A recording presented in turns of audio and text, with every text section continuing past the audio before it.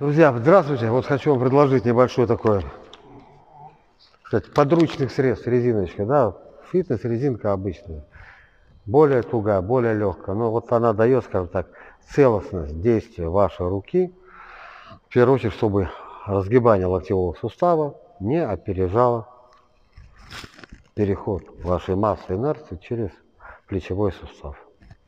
Ну, конечно же, сигнал кулаком.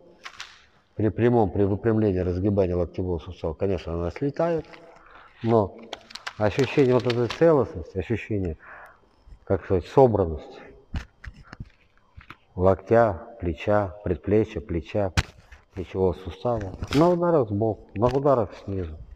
В общем, так сказать, дает почувствовать целостность, собранности руки вашей. Очень удобно, так сказать, для ощущения, для понимания.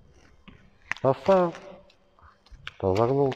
На мешках тоже самое, очень удобно. Очень удобное действие. Еще раз, смотрите. Средняя дистанция, рука прямая. Прямой удар. Сбоку дает ощущение.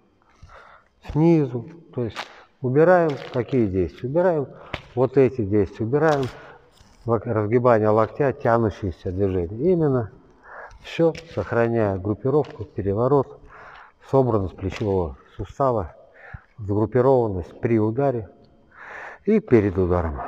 Рекомендую.